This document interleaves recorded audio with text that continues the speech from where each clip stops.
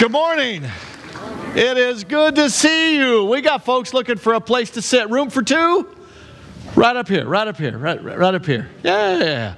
Now, don't anybody stare and look that direction. Just keep looking at me, all right? I don't want them to stand all service. All right, got another one. There's a spot right up here, single right up here. Come on up. Right here. There's room right there. Here we go. So, all right, guys, good morning. I survived high school camp. All right? I survived high school camp. If you were here last Sunday, you know, on Friday afternoon, found out I needed to be a counselor at high school camp. First time I've done that in 22 years, all right? And it was great fun. I had a ball with them. I had some of the best boys you could imagine. I said it's the first. I remember camp when I had to go out looking for kids, all right, at night because they weren't where they were supposed to be. Half my cabin was in bed before I got to the cabin, all right? I said, what have your parents done to you guys? All right, you're so nice. It was absolutely terrific. I actually even did with them the ropes course and zip line. All right, and I survived it. Okay, I had to have a guy on each side holding my hand, but we got it. We got it done. It was a great week of camp, and in a week or two we'll give you some updates on it. I will tell you this: New Hope can be very, very proud because we had a member of our youth group who out of 15 contestants won the belly flop contest of the camp. Okay? It's the Rude's granddaughter, Cadence, all right? So Cadence, her first year at camp, she came away with a prize. Probably the number 2 winner, second place, was probably a young man, Fawn's grandson, all right, from our church. He had the biggest red spot on him, all right? I mean, it was huge. What Cadence did was a 1.5 flip landing on her belly, all right? She nailed it. I'm telling you, it got a 10 because she nailed it. It was impressive. I do have it on video. I might show it in a week or two, all right? I might show it. But anyway, it was a great week. Thank you for praying. We survived. There is a grief share sign up clipboard somewhere on the premises. If somebody can find it and bring it to me, that would be wonderful. Let me talk about today. It is great to have the Actus family back in Clovis, California. All right? I said it's great to have them home in the 8 o'clock service, and when I said that, I thought, you know what? They're leaving us in about 5 or 6 weeks, and they are going back to home. So it's great to have 2 homes, isn't it? But when they get to come back and be with us, we're so very excited. You'll be hearing from them a little later on in the service. You're going to get a small dose of them this morning.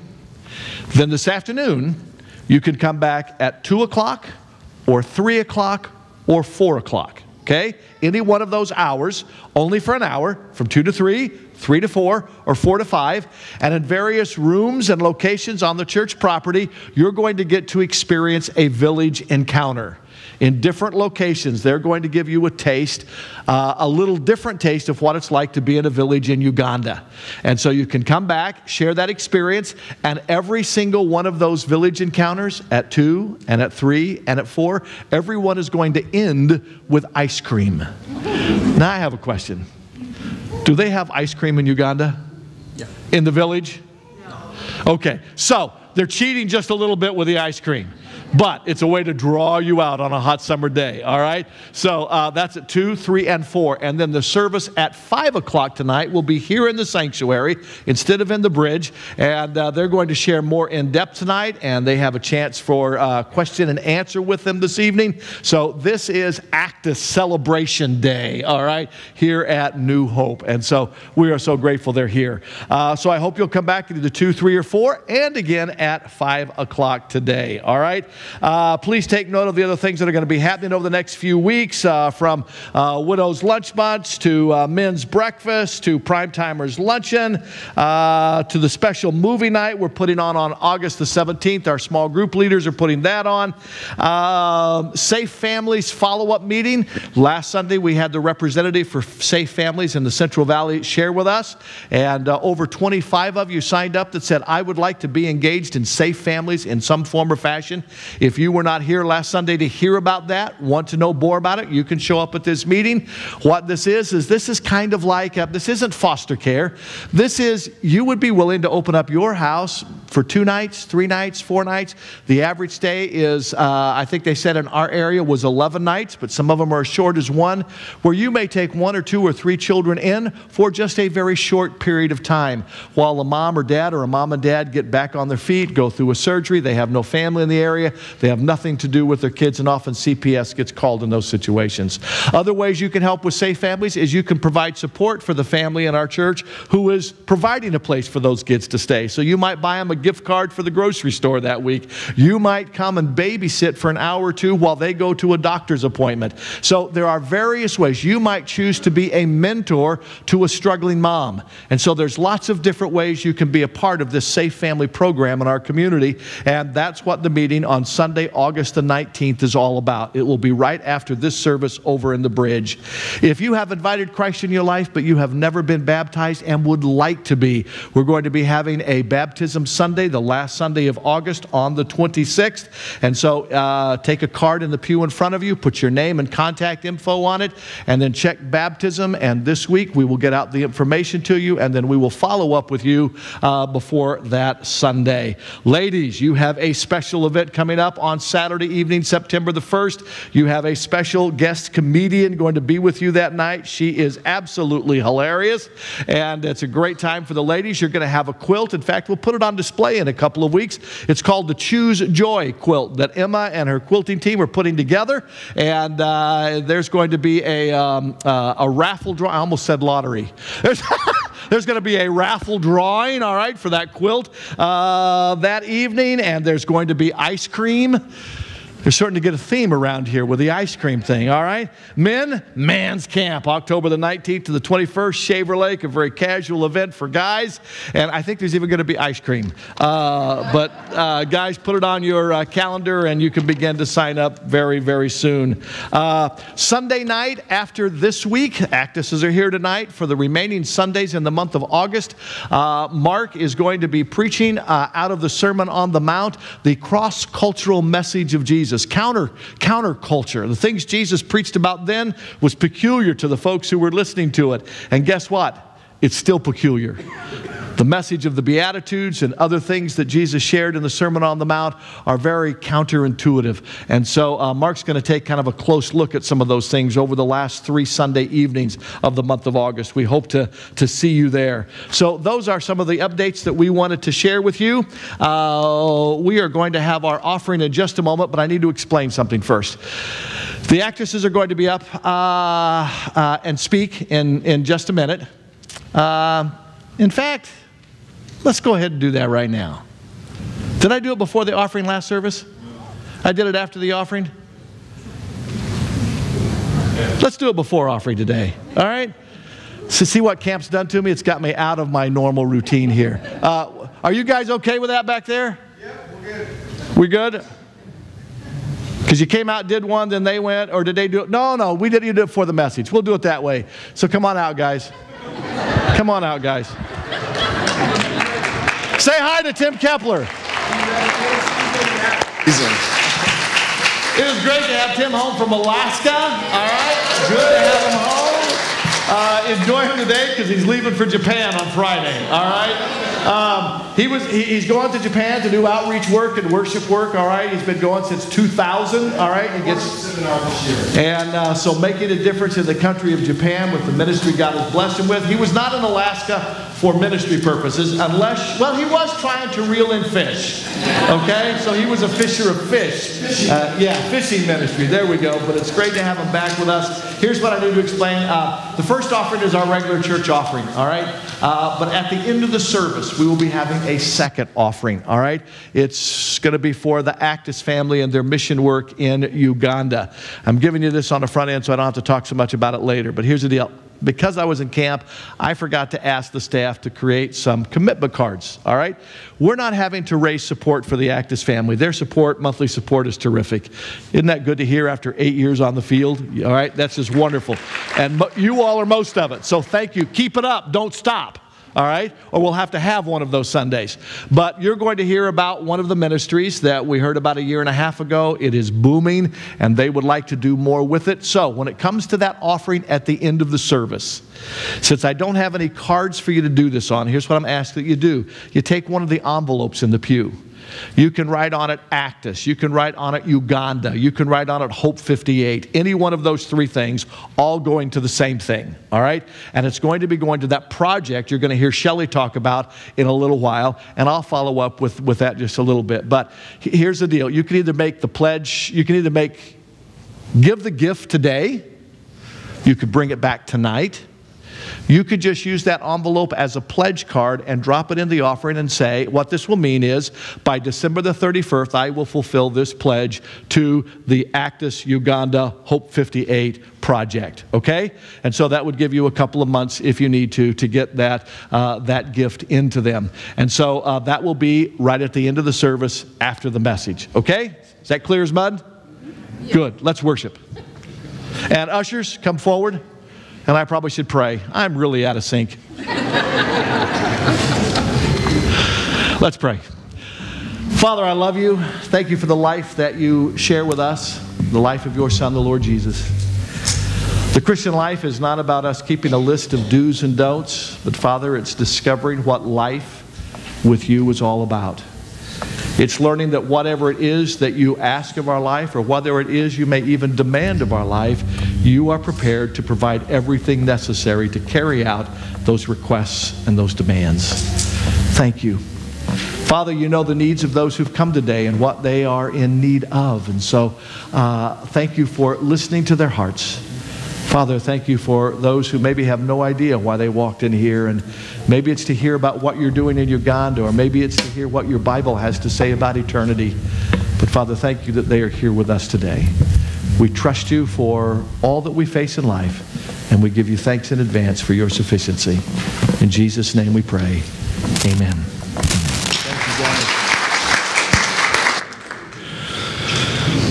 When Matt and Shelley Actus and 4 little girls showed up at New Hope on that very first Sunday, as a pastor, you're always excited to see a family that large show up. It always helps attendance. And then they began to say, hey, we want to be involved. And they got involved with our kids, and then they started a ministry to a homeless outreach. And then they began to say, we think God might be calling us to something else. And over a period of months, that something else began to be the mission field, and they began to look around. God, where do you want to send me? And I remember Matt telling the story multiple times. I told God, I will go anywhere except to Colombia. And God sent them to Colombia. Now, God wasn't going to leave them in Colombia, as we know a little bit of the rest of the story, but I think that was just God's way of tearing down the walls, of saying, hey, wherever you want me is where I'm going to go. I don't care if it's across the street or across the nation or around the world. I'm willing to go. And so for 4 years, they served in Colombia. They planted a church there. And Matt gave us a report just on Friday night when we had dinner together. That church is strong and it's thriving, and that's great. And at the end of their 4-year term, God unsettled their hearts about staying in Colombia. Normally you think if God sends you to a country, that's where you are. And God began to say, nah, I just wanted you to learn Spanish, all right? And now I'm going to send you to a place that has over 20 languages inside its borders. And so God moved them to Uganda, Africa. And that's where they've been now for almost 4 years. And those little girls are not little anymore. And you're going to find out about what's going on with their family. But let's give a New Hope welcome home welcome to Matt and Shelley Actus. Thank you, buddy. Thank you, Pastor Tim. Would you notice they're starting to dress alike now that they've been in Africa for a while? We also wear this in Disneyland so we can find each other in the crowd. Good morning, New Hope. I'm Matt. This is my lovely wife, Shelley, and we're so happy to be home and be worshiping with you this morning. It just warms our heart to come back to the place where it all began. And we just celebrated our 8th year on the mission field. And so we just praise God for that. And we thank you, New Hope, because it was July 21st, 2010, when New Hope sent us off to the airport. And these little girls here, that picture is even old. The blonde ones in front are now taller than Shelley. And so they grow too fast, don't they? We thought that was the time in which God was really stretching us to surrender everything and go to Uganda. And we found out that God was actually just warming us up for stretching. And walking as missionaries, walking the Christian life as a missionary has been a time of challenging and of stretching, but also has been a wonderful time of being surprised by God and all of the wonderful things that He does. As New Hope missionaries, we are just an extension of New Hope Church in Uganda or Colombia or wherever we go. And I have to be honest, we have the benefit because we get front row seats of seeing what God is doing around the world because of you. So we just want to take a moment to just say thank you so much. You support us with your prayers, and you support us when we're here with your love and your hugs, and it's your finances and your offerings and your tithes that keep us on the mission field, and we've never lacked. And so we just want to thank you guys for that so much. This next time of stretching for us will be Lindsay staying here as she has just graduated from school. Since she probably won't stand up, she's the one wearing pants and the black shirt over there. We did get her to wear a dress today, though. It's pretty good. And she just graduated from boarding school. She has been attending boarding school in Kenya, although we work in Uganda. That was another time of stretching, sending our kids to boarding school. At one time, we had all 4 there, and now Kennedy is back home. We're homeschooling her, so we're going to have 1 kid in Uganda, 2 kids in Kenya, and 1 kid in California. And so get ready for some more stretching, I think. As parents, we're still in denial. It's probably going to be another tough season for us as we return to Uganda as a family of 5. Just to share a bit about the work that the Lord has called us to do, I just felt on my heart to go and to teach pastors. And my background is teaching. My degree is in education. I was a school teacher in Clovis Unified for 10 years. And as I was looking for a place to do ministry, I was led by a fellow Ugandan pastor who took me out to these villages about an hour and a half drive away. And he said, in this area, these pastors don't have any Bible training. It's too far for them, and they don't have the finances to go to Bible college.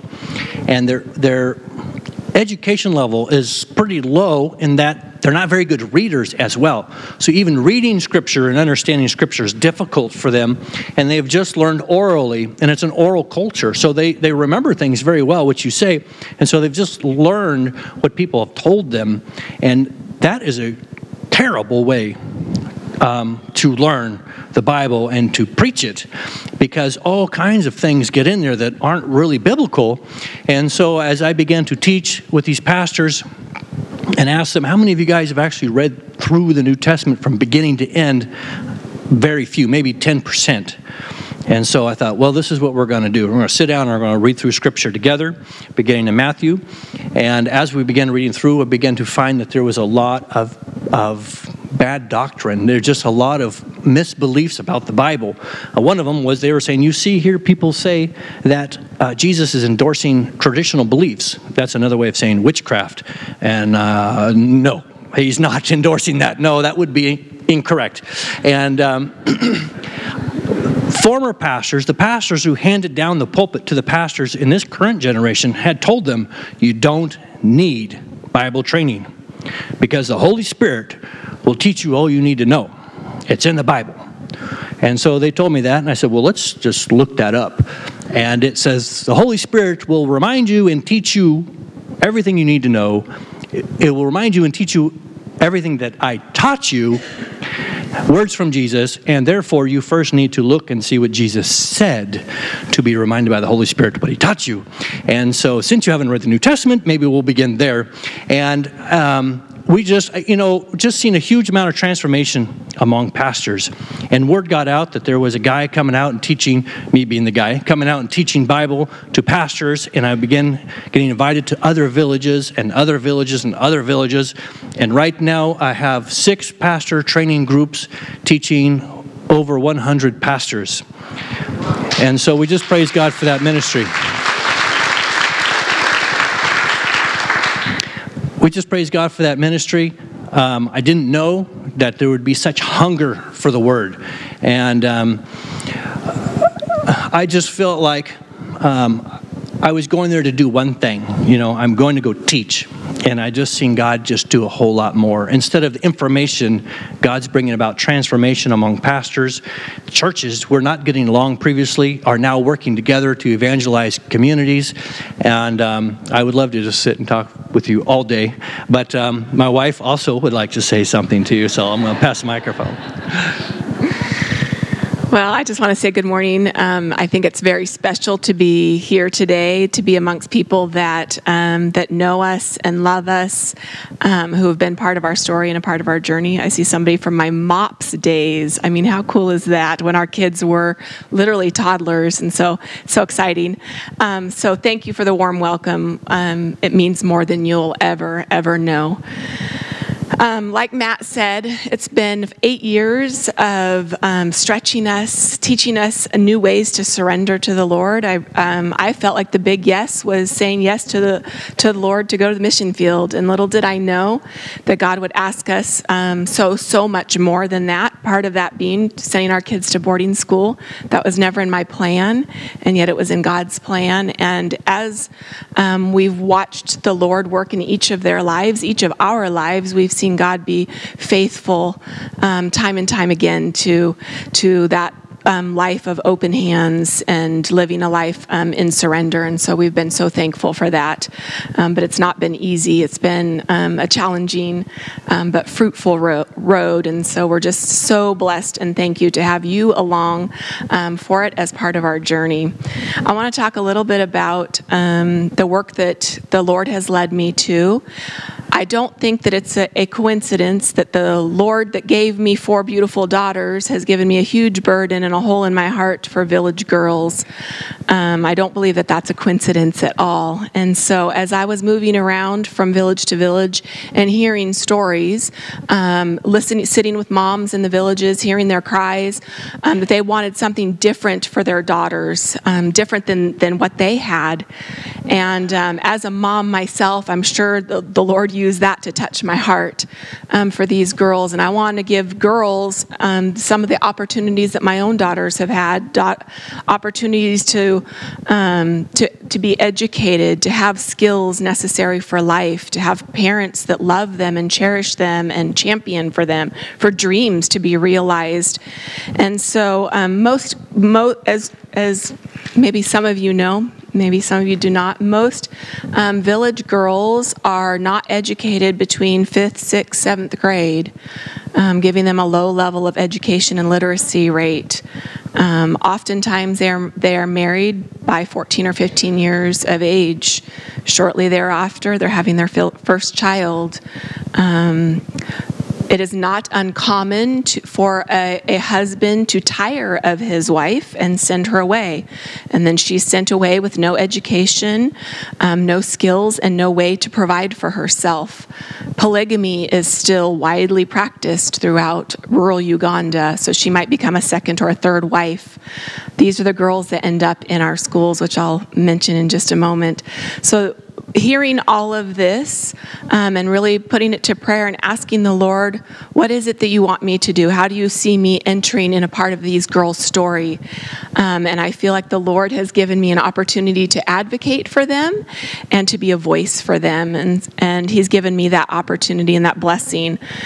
We have done that through 2 years ago. We started our first small school called New Life Skills Center. It's a program that we bring in the village girls. It was very small in starting, but our hopes and our goals were to educate them and give them the life skills necessary to provide for themselves. So it's a 1-year program where the first 6 months we spend working on the Bible. Obviously, we teach them the Bible. We teach them math, English, and health because we want them to raise healthy families and be healthy moms. And then the second part of our program, the second 6 months, they get to learn a vocation, a life skill such as hairdressing or tailoring. And then we also teach them business, the business skills necessary to go along with that. And so it's been really exciting. 2 years ago, we started our first school with a lot of nerves and trepidation, not knowing what the Lord was going to do. And a year and a half ago, we stood here and after hearing lots and lots of requests after we started that one school, requests for us to come and start new schools in new villages. And so I came before you a year and a half ago asking if you would help start a second school. And God showed up big through you, New Hope. And we were not only able to start another school, but then another school. So we currently have 3 schools running. We have 16 Ugandan staff members. We have 69 girls who are currently getting educated and 77 who have graduated. So it's pretty exciting. Praise God. And that's largely because of what you have enabled us to do. And so we just say thank you. As if that's not enough, we just recently kicked off a new project, and it's a traveling drama team. We're using the girls themselves to travel around to communities and educate on some of the difficult, taboo topics such as girl-child education, early marriage, HIV prevention, and those sorts of things. And we do that through because, as Matt said, they're an oral culture. They love song and dance and storytelling. So we do that in a very culturally relevant way through storytelling and drama and dance. And we were able to also purchase a vehicle for them just recently. So it's been really exciting to see them actually have a voice in their community, and they're reaching out and teaching the people. So our hope is that more and more girls will be educated, and we'll work on the prevention end, not just on the pickup end. So we're really excited to see how God is blessing the ministry and expanding. So that's been really exciting. We're going to show you in just a moment. We have a video. You're going to get to meet two a pastor and a girls whose lives have been impacted through you. One of them has recently given her life to Christ, so she's now a sister in Christ, which is very exciting. And you have all been a part of her story and her journey. So we'd like you to meet Hija and Maxwell. Thank you.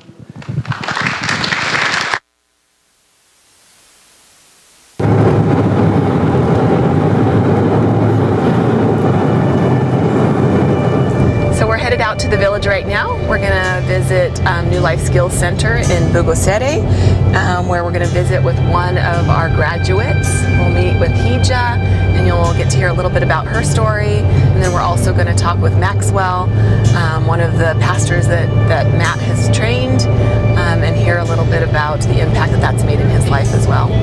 My text this morning.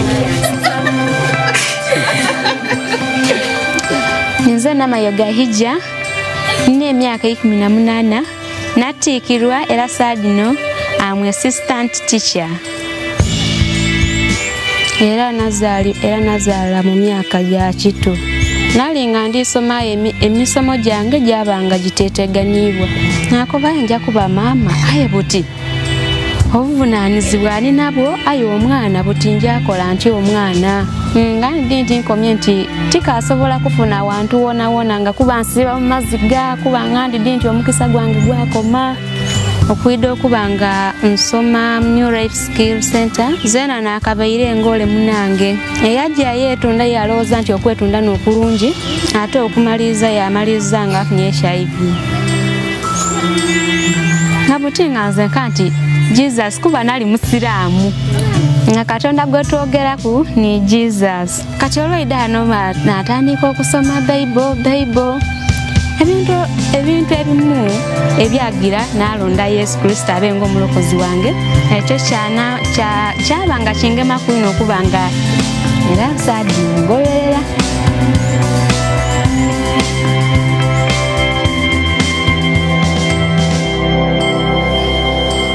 I'm from Maxwell.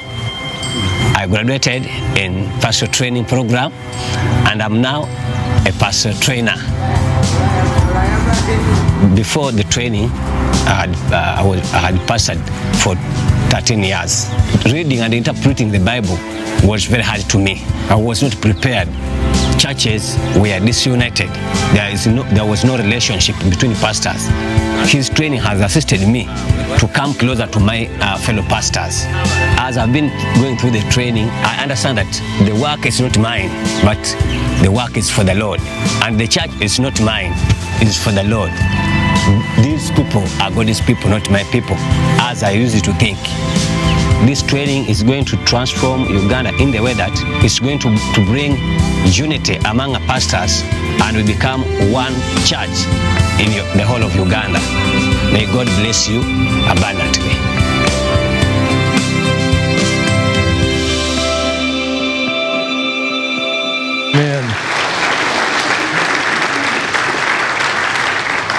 The Grief Share sign-up clipboard showed up, so I'm going to send it around now. If you are interested in taking Grief Share starting August the 28th through December the 4th, once a week, they meet from 9:30 to 11:30 in the morning, all right? That's on Tuesdays. And if you can't make a daytime but are interested in an evening one, please sign at the bottom, and then we're going to work out a schedule for you there, all right? So that's the Grief Share sign-up. Wow. Matt and Shelley, thank you so very much. Let's talk just a moment about the school. All right, you started with one. After you hear the last time, you were able to start two more because of the funds that were raised here. We hoped for one more. We got two more, so that was good. And you're ready to start another one? How many more could you start if you had the resources? Easily 3 or 4 more. Okay, all right. So here's the deal. Here's what I already know. Between the 8 o'clock service and the 9:15 service, we've already raised enough for one. Okay? So we're on our way towards the second one. So between this service and tonight's service, let's see if we can't knock out one more, all right? So that would be at least 2 that you could go back home and start already. You see, it teaches them education, but what I love is the part that it teaches them a career, an occupation. They can begin to do hair. Did they make that shirt you're wearing? Yes, they did. So that's the kind of work that they do, all right, is what you saw both Matt and Shelley wearing today, and they're able to sell those in their villages and in their communities. And so instead of turning to prostitution, instead of turning to drugs, instead of turning to a life of crime, they have a way to carry on with life. And it's one that brings them a great deal of respect. And so all of us cannot go, but all of us can carry out the Great Commission.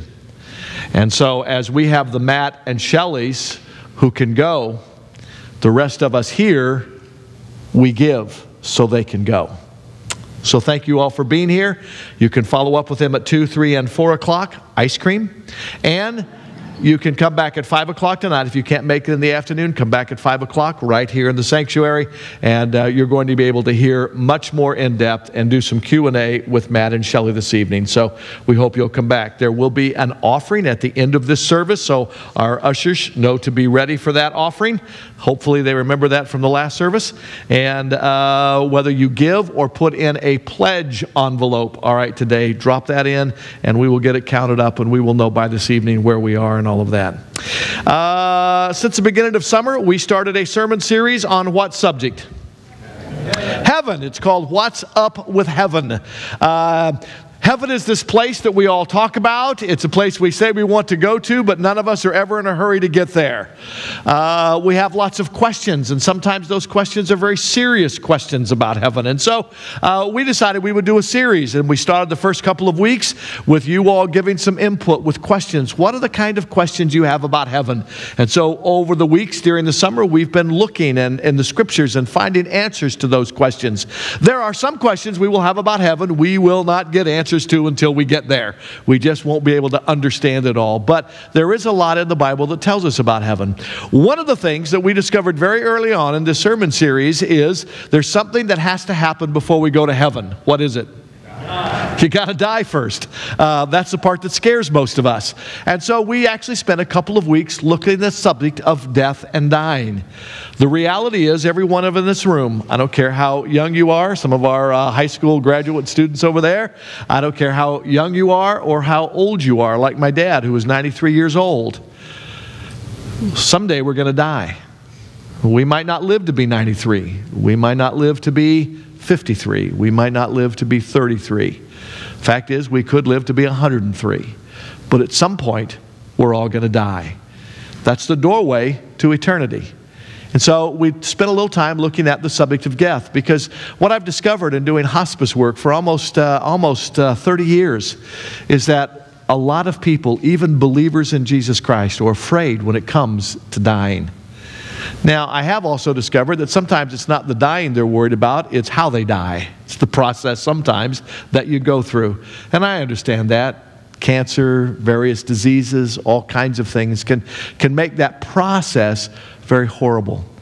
But for us as believers, I think if we know the truth well enough, and know the biblical principles that apply to this, we can have a bit of an attitude like Paul did, all right? And that there was this sense of expectation. I don't know whether I want to live longer and stay with family and friends and share the grace of Jesus Christ with others, or whether I'm just ready to go on to be with heaven. It was this thing that these are two good choices, not two bad choices. And so we spent a little time looking at that. And so as we look at the subject of heaven, we come across some other things that we also have to investigate. Last week, we looked at the question, do people in heaven know what's going on with us on earth? And that's a really good question.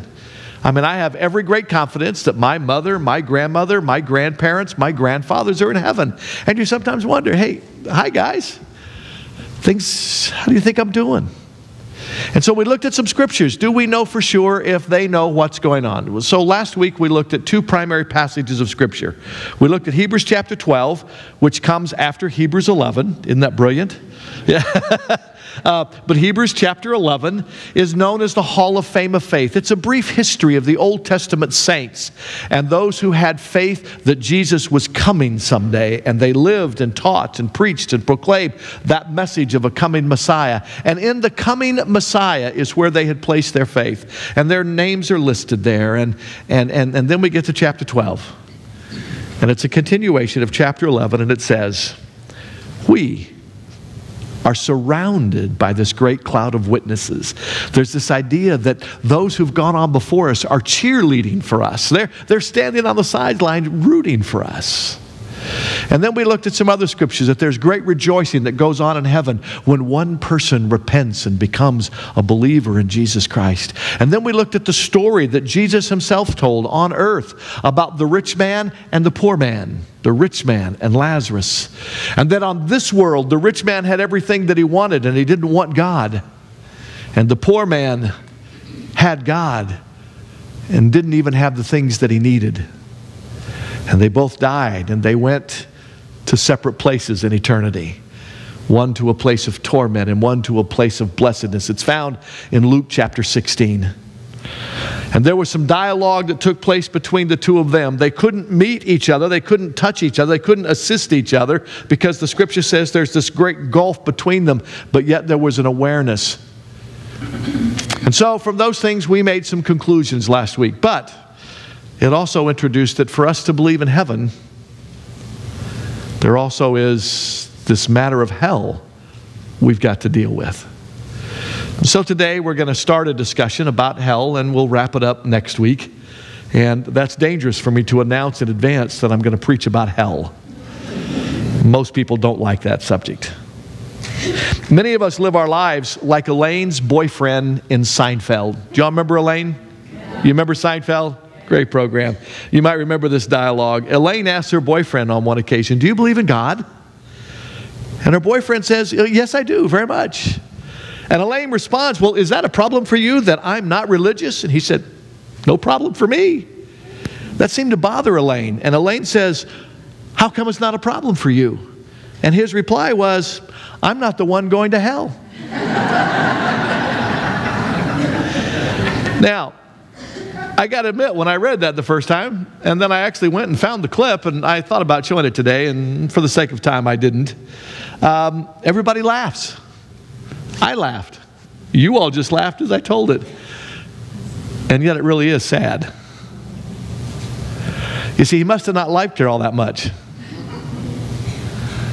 Because wouldn't it bother you if somebody you loved was going to hell? The only reason it wouldn't is if you don't believe there is one. This whole subject of hell has fallen on very, very hard times in the last 25 years. You see, it used to be that the vast majority of Christians, at least, regardless of their faith background, denominational connections, believed that hell was a real place where the wicked and the unrepentant would go when they died. The very thought of the pains and the torments of a place like hell was enough to scare sinners straight. It used to be that pastors of the gospel would preach on occasions the horrors of hell in order to persuade reprobates to a point of repentance. It doesn't happen much anymore. If you'll all recall, about 4 or 5 years ago, I preached a short sermon series on the subject of hell, and I said I had to apologize because it had been over a decade since I had even touched the subject of hell. And yet, if I say I'm a pastor of the gospel of Jesus Christ of this book, hell is here. It's found in here. All of us should know what the possibilities are. Most American mainline and so-called evangelical churches stopped preaching on this subject decades ago, and most mainline pastors stopped believing in hell years before that. You see, hell makes people uncomfortable. Hell has become too old-fashioned for the 21st century. The topic of hell is bad for the bottom line in churches. Attendance drops and income goes lower. Some have said that hell has damaged people's self-esteem. Well, heavens, we wouldn't want to do that. So I guess everybody with a high self-esteem is going to be in hell. Hell's been retained in our modern dictionaries and lexicons as a convenient cuss word and as a metaphoric description of our worst experiences in life. For example, we say things like, war is hell. Or we say, I went through hell last week. Or we even tell somebody, go to H-E double candlesticks. That's the way preachers' kids learn to swear, all right? We didn't really say the word. But hardly anybody today believes that the word hell corresponds to this objective reality of eternity. Many have concluded the fact that we have gotten so smart there's no need for hell anymore. According to the U.S. News and World Report, 78% believed in heaven and believed they were going there. Only 60% of the people interviewed believed in hell, and only 4% of them believed they were going there. In that same article, a pastor, Reverend Mary Krause, observed, my congregation would be stunned to hear a sermon on hell. She goes on to say, my congregation are upper middle class, well-educated, critical thinkers who view God as a compassionate and loving person, not someone who's going to push them into eternal damnation. I am glad she was never my pastor. You see, God is loving and compassionate. It's why He sent His Son to the cross to die for all of our sins.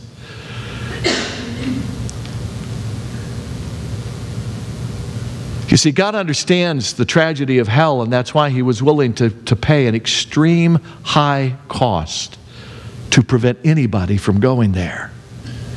God does not push anybody into hell. In fact, because of the cross, He does His best to pull everybody out of hell.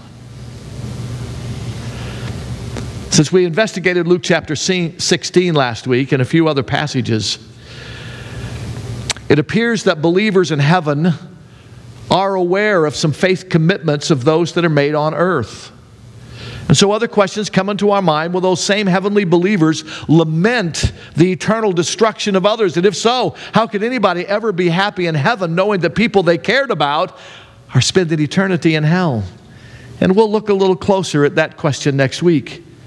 But before I address that one, there are some other truths about hell that I think we need to understand. First off, hell is necessary.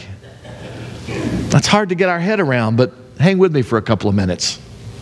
You see, hell was not part of God's original creation design. It didn't exist in the beginning. In the beginning, God created what? The heavens and the earth. And when God created all of that, what did He say about it? It was good. And then He went on to say it was very good.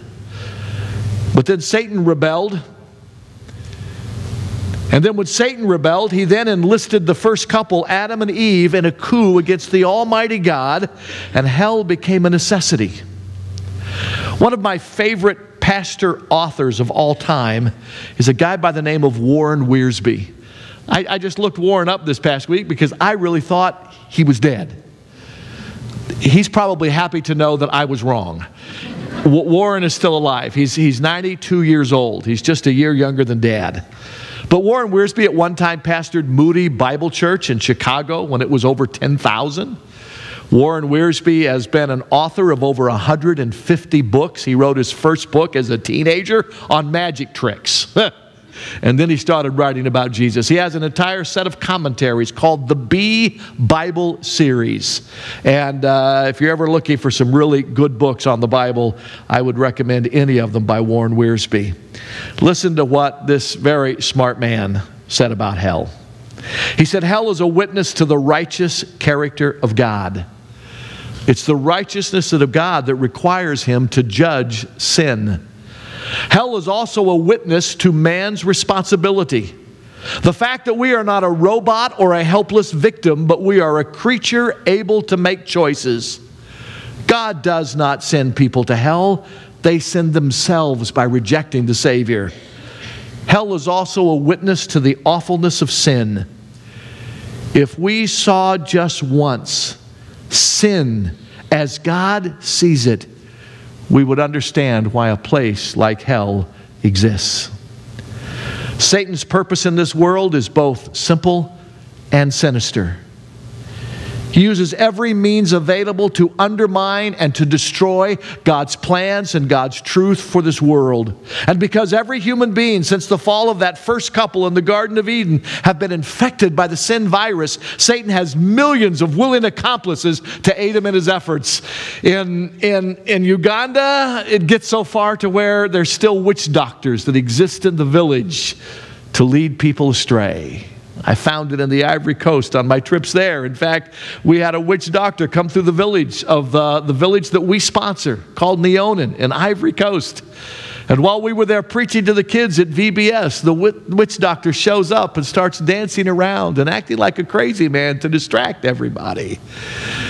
That happened 2 years in a row, but over the years, most of that village have now become believers, and the witch doctor had to take his practice to another village because no one believed in him anymore.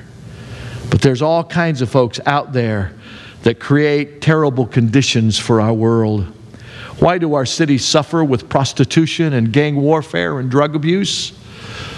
Because humanity makes bad choices. It's not our dogs and our cats that make bad choices, that make our cities bad. It's the owners of those dogs and those cats who make bad choices. Why do our corporations and governments struggle with things like lying and cover-ups and corruption? Why are families being destroyed by adultery and pornography and abuse? Why do churches split over such issues as the style of worship, pastoral personalities, and the pressure to be culturally relevant? These are just some of the devastating consequences of rebelling against Christ. But this rebellion will not last forever. One day the universe will be restored to this original place of perfection. Evil will no longer triumph or even exist. But for that to happen, those who have refused God's love will be quarantined from believers in the afterlife. If unbelievers were not isolated in hell from the rest of God's new creation, evil would once again infect God's creation. What do we mean by this word hell when we toss it out there? Word studies are very interesting in the Bible. It's one of the things I'm sure that Matt is exploring with these pastors, is how do you decipher Old Testament, New Testament? Quick lesson here. Old Testament was written in what language? Hebrew. Okay? New Testament was written in what language? Greek. Good. All right. So we have two languages used to write the New Testament, Hebrew and Greek. Is Hebrew and Greek like English? No, it's not even close. Not even close. If I were to hand you a Hebrew Bible, or if I were to hand you a Greek Bible, most of you in this room could not read either one. I could only read small portions of the Greek New Testament, and I've forgotten most of what I learned in Bible college about that. Those languages are so very different.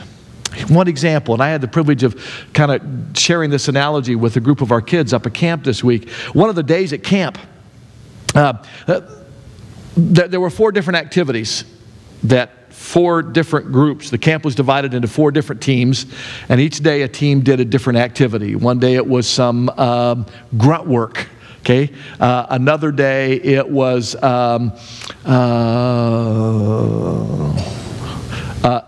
was the rope course. Okay, the rope course. And I learned something about myself that day. I love the song we sang today, I'm no longer a slave to fear. Okay?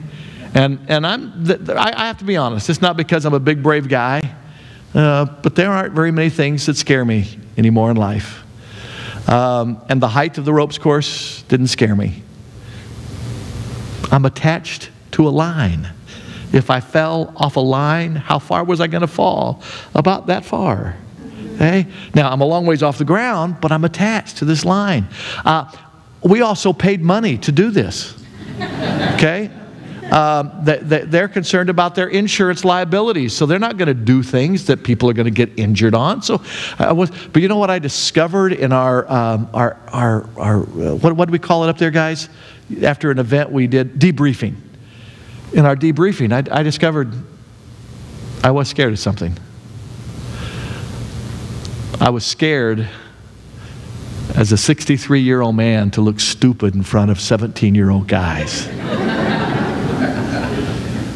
I was determined to finish it. And I did. Here's what I did. I finished it so fast, I really didn't get to enjoy the experience. Because for me, the goal was to get to the end, not to enjoy the process. So many of us, I think, in life, we just want to make sure we're okay at the end and we don't enjoy life and life more abundant. So in one of the classes, one of the days, it was library day. And so they took our group up the hill to the library. The library was a patio that had been built on the side of the hill. There were no walls. There was just a tent top, but there was a door to enter the library. Now, no walls, but a door, all right? And so we all go inside the library, and our pawn for the day gave us the directions, gave us a scripture verse that all the kids were to read, and gave them 5 questions. And there were books on the shelf in the library, Bible dictionaries, Bible concordances, and all kinds of things that they could do the research in. And then they were to get together as a small group, answer the questions again, and then the big group would come together and do a whole review of this and see what we had learned and discovered by putting tools of Bible study to practice as we read the Bible. Well, the group that I was responsible just to answer questions, not to teach them, but just to be there to assist, they were struggling with how to find out a definition of a word. And they looked it up in the concordance, which a concordance doesn't really define a word, but it gives you where it's listed in the Bible. And they couldn't find that Greek word in the Greek New Testament because it's in alphabetical order to the Greek language, not the English language. And so they said, what do we do? Well, I went back to my old Bible college days and I said, here's how you use a concordance. And in a Strong's concordance, you can look up the word love. And you will find every time the word love is used in the Bible, hundreds of times. If it's in the Old Testament, it'll give you the scripture reference. And after the scripture reference, it'll give you a number. And what you do is you look that number up. What language was I just told you. So, if it's in the Old Testament, you go back to the dictionary in the back of the book that's in Hebrew and you look up the number. Not the language, not the spelling in Hebrew or English, but you look it up by number. It tells you the Hebrew word, gives you the English equivalent, then it gives you a little definition. If the scripture reference is in the New Testament, you go back to the Greek dictionary in the back of the book, look up the number, it will give you the Greek word, the English equivalent, and a brief definition. That definition wasn't enough for all these kids, and so there was a big, thick book there that was the Greek New Testament dictionary. Again, it's in Greek. But the number system from the Strong's Concordance works in that book. And so if you find the number in the Strong's, you go to this book, and now it gives you a very thorough definition. Now what we found out is there are some words in Greek that they had multiple words that we translate as the same word in our English vocabulary, and sometimes that's really confusing. For example, the word love. Shelley's not here like she was last service, but Shelley, I love you. For me to say I love you to Shelley, and then to look over at John and say, John Realhorn, I love you. Do you think I mean the same thing when I say that to John as when I say it to Shelley? You better say no. Okay? Though both sentences are true. I love Shelley, I love John. The word, the city Philadelphia, you all know what that city name means, don't you? City of brotherly love. Did you know that that comes from Greek? Phileo is brotherly love. Phileo, Philadelphia, okay, city of brotherly love. That's from the Greek language. Very different than agape love. Agape is a Greek word. That's what's translated, for God so loved the world that he gave his only begotten Son. There is the love of God, agape. There is brotherly love, the kind of love that Tim and John have for each other. There is an affectionate kind of love that a husband and a wife have for each other. And then, I probably shouldn't go here, but I will. Then there is the word eros. Do you know what word we get in our English language from eros? Erotica. That's triple X kind of love, okay? But you see, we talk about, hey, we made love last night. That's an entirely different word. And so sometimes we have to know the background of these words. The same thing is true about this word hell. There are multiple words in the New Testament, particularly, multiple words in the Old Testament. Each one of them give us a little different understanding of what hell is like. And we are going to take a closer look at that next Sunday. Let me throw out this one last thing and we'll wrap it up. It may or may not surprise you to know that the person in the Bible who spoke the most often and in the most graphic of terms about hell was not one of the Old Testament fiery prophets like Elijah. It wasn't even John, who wrote the book of Revelation in the New Testament. But the one who spoke most often and most graphic about hell was Jesus himself. 11 out of 12 times that the word Gehenna, which is the most graphic Greek word to describe hell, 11 of the 12 times that it's used, it's Jesus is the one who uses it. And you'll find out why next Sunday.